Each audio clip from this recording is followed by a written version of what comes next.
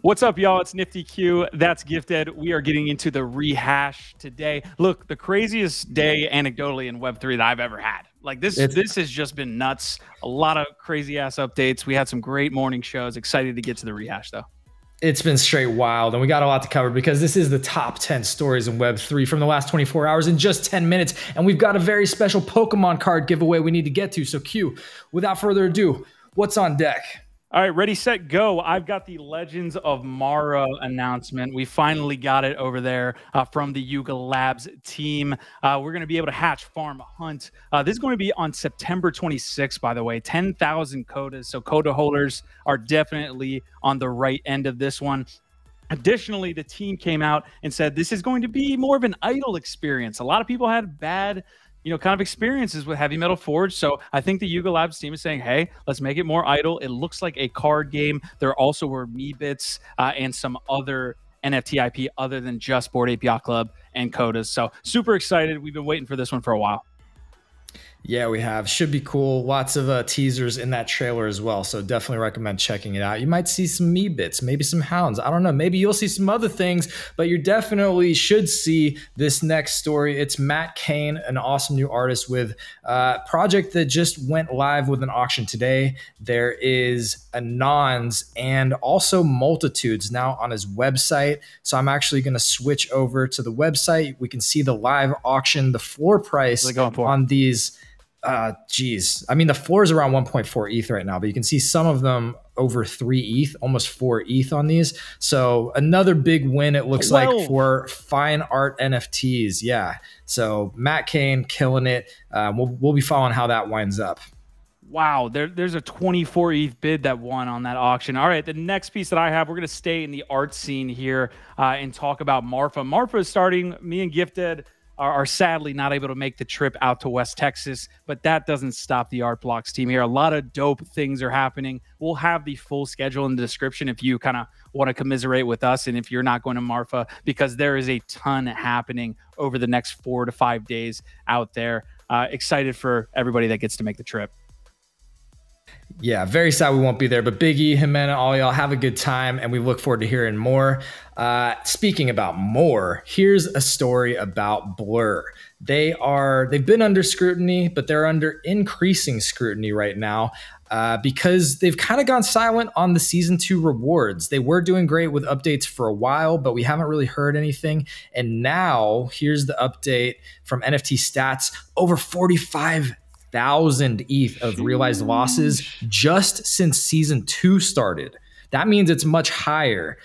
Charts like that are not good, but the fact that they've gone silent also lends some possibility of maybe there's some regulatory scrutiny coming their way too. We don't know, but how do you come back from this? Yeah, Pac-Man's working at Friendtech. That's the only explanation. Friendtech is innovating. Blur is not. When they came out the gates really strong. All right, I got the next piece. This is very quick. Solana had a sale on Reaver's NFT minting out that sent it up to $1.3 million on the volume charts here. You can see most of that being on Magic Eden. So I wanted to give a quick shout out to Solana. We are blockchain agnostic here. We're not ETH maxis. We love ETH, but we also love Solana. So I wanted to give them a quick shout out.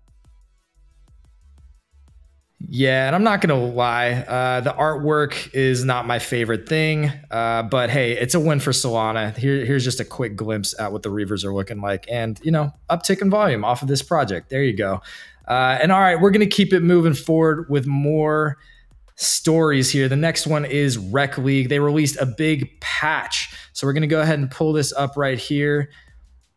Yes, lots and lots of info coming out. This looks like a lot, but maybe the most important part is they updated the tournament windows.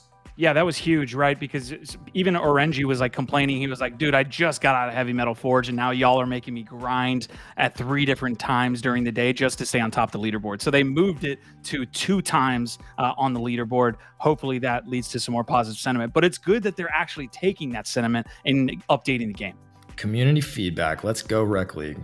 All right, and possibly the best ratio that I've ever seen at a NFT party. Oni Force coming out the gate. I mean, there's some shots in here with our main man Star-Lordy. I mean, just the GOAT over there having a great time out there. I believe it's in Japan.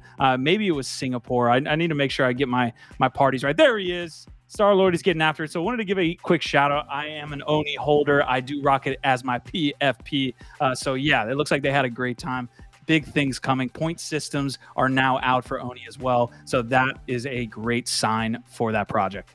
Yeah, great video recapping some highlights from Korea there, and humble flex there, Q, on the Oni Force PFP. Here we go, number 8, Venmo and PayPal announcing interoperability via the PiUSD stablecoin. So you can now buy the PayPal stablecoin and use it to transact in Venmo, offering interoperability for the first time. That's cool. I use Venmo and PayPal, so I don't know. Seems like a win.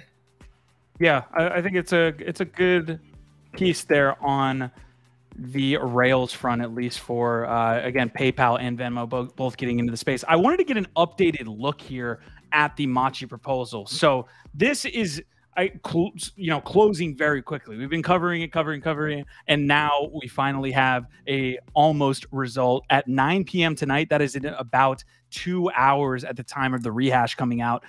We are going to get a close here on the Machi suite proposal. It looks like 11 million Ape 4, so 57% GIF. This looks like it's going to pass. You know what have I been saying? I'm sure it's going to pass. I've been feeling confident it's going to pass. Looks like it will. And it's going to be interesting to see what happens from there. But you know what? I guess we'll see. It's closing very soon. I don't know what else to say there. No, I mean, I gotta watch the floor prices. Like, what does this do to NFT floor prices? And what does this do to Apecoin? It's crazy. It's a lot to discuss. And the last story before we talk Pokemon card giveaway here is, of course, we have to talk about Friendtech. We couldn't have a rehash without mentioning them. Yeah, well, just what's happening? There was a massive surge in new user signups, over 100%.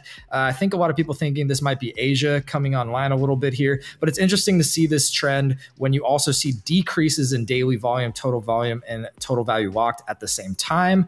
But yeah, a lot of interesting stats in this thread. Tyler did it, has been doing a tremendous job covering them, and that's in the rehash if you want to dig in more and see what's happening over there on Friendtech. Yeah, he's been leaning in very heavily to Friendtech there. Actually, Tyler hosts some morning spaces. Half of the spaces now, or it feels like 3/4, is now about Friendtech and not about NFTs. So people leaning into Friendtech and continuously doing so. I think you're right, hitting it on the head with the Asia adoption there. That's what I've been seeing as well. Dude, the next piece, I mean, we're way under time. We flew through this. We do have to get to this giveaway. We had an amazing space this morning, and one of the Courtyard team members, the community manager over there, who is in charge of releasing these Pokemon IP NFTs. Again, this is not Pokemon the company. It's people that own Pokemon cards and want to do a digital drop. Just give me all the details, Gif. I'm still shaking. Look, they just released 175 packs. They are 1-card packs that are tied. It's an NFT inside an unrevealed pack that is tied to a physical Pokemon card that is authenticated, held in a Brinks vault. And they came in, talked about it. They dropped this mint today, 175 of them, minted it out in a minute. Q and I couldn't even get in on it, but luckily, as you mentioned, their community manager came in and offered us to do a giveaway. So we now have one of these packs, unrevealed Pokemon cards. It is a physical Pokemon card tied to an NFT that will reveal tomorrow, and we are giving one away right now. All you have to do is go to the details on this specific thread and follow the instructions. It's like follow Web3, reshare it, and set up your Courtyard account. It's that easy, and we will choose one lucky winner. And that's it. Info is underneath this post. If I do not pull this Mew, I'm quitting Web3. That's a situation because I've had so many L's. I just need this. So there's a physical component, like we're saying, with this. So you can actually redeem these NFTs for cards. The marketplace reminds me a lot of Wax.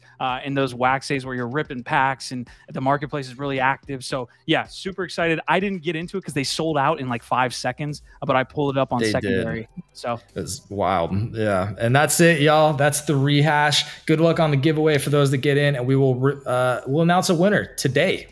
That's it. Peace. Our tribe.